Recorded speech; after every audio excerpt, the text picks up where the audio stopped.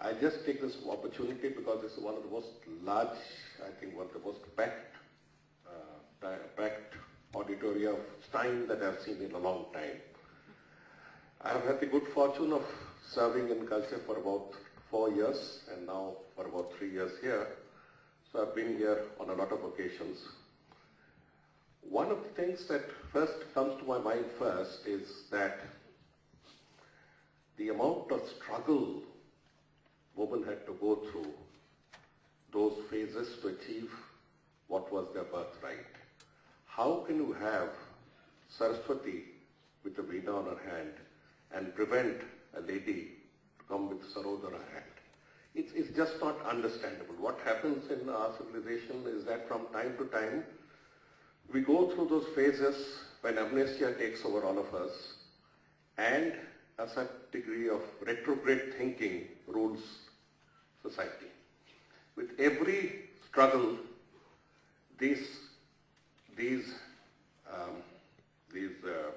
constricts, these hurdles are removed, and it requires some of the finest souls on this planet to come forward and take up this task.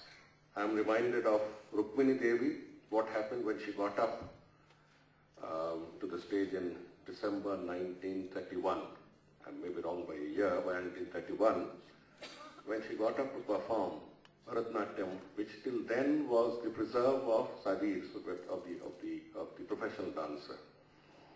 And the first row that was filled up by venerable Pandits were led out of the auditoria by Pandit Nathasan Shastri. They just couldn't bear a Brahmin girl coming on the stage and dancing like you know what.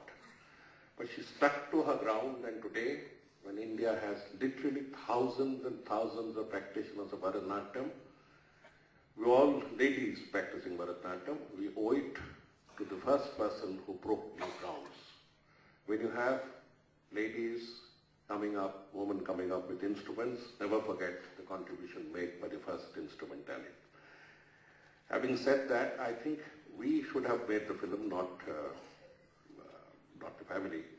And I would make an offer to her and to all of you. DD Bharati has been able to reinvent itself from what it was about, say, 5 years ago, and people are watching it very avidly. We have reports from you, and we are always welcome more and more suggestions how to make DD Bharati the premier channel of musical and cultural channel of India.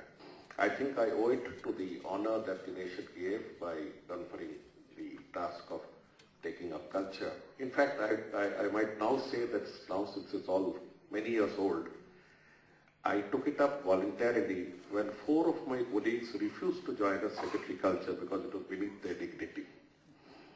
Anyway, so now we come back to this prospect. There is a strong chance that we may be heading to a 24-hour classical music channel, and how we are fortunate. Don't, I'm frightened. No, we are heading, we need support if there is any problem, because, ladies and gentlemen, believe me, the problem is not with political people. I'm telling you with experience after 40 years. They have certain issues on hand, but in last 40 years, I've really never faced that amount of problems with political persons. 1 or 2 exceptions have been there. They crossed the red line, but they saw the red card or the yellow card. That's okay, it keeps happening. Problem is convincing my colleagues. And I don't know why I need to convince. When a Prasar Bharati has an autonomous board and everything, why we need to convince, but then our colonial system will go on for some more time until more agitations will set these free. Having said that, that reminds me of another thing. In other words, this channel is on our drawing board, and our board will take a call on it very soon. But then we have to negotiate our way through the labyrinths of bhavans, so Prashasanik bhavans. We'll see what can be done. That reminds me of another thing that the film also mentioned about national artists. One and only time it was done. She's factual, 2003-04, an idea was taken up by the government and by Prasar Bharati, and a National Artist Samman was conferred upon 26 very, very deserving luminaries, many of whose names were mentioned. When you give a Samman like this, or when you give Gijya Devi a Samman, you actually give yourself a raise in life. So Lata Mangeshkar is not waiting for your Samman. She is Voice of India. So when Prasar Bharati or the government took upon itself to confer this in recognition of our contribution, they were actually honoring themselves. About 3 years ago, I took this up, and a final list of 72 persons has been made. That itself is taking 2 years. And Mr. Jaitley has been, our new minister, has been kind enough to take it up, and I'm sure something will happen, but I still can't understand why so many questions should be raised after this thing. So we hope that the National Artist will not be a one-time affair.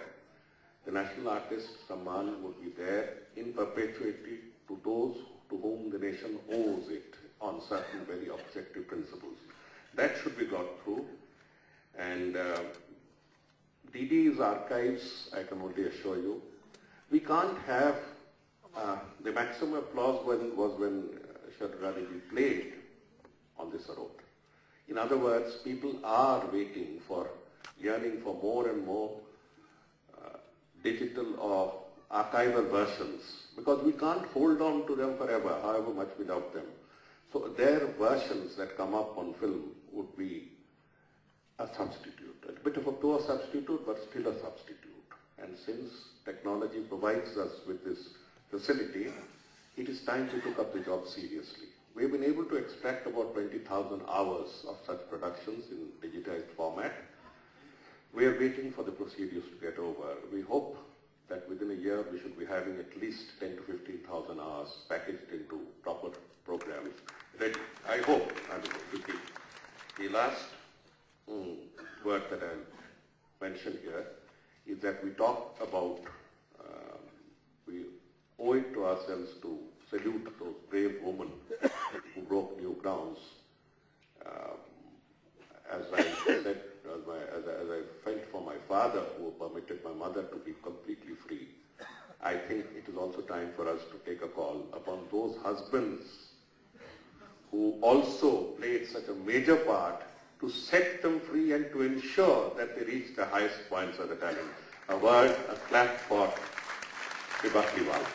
With these words, I thank all of you for giving me this occasion, and most of all, Gijya Devi ji who's been sitting there. I will all,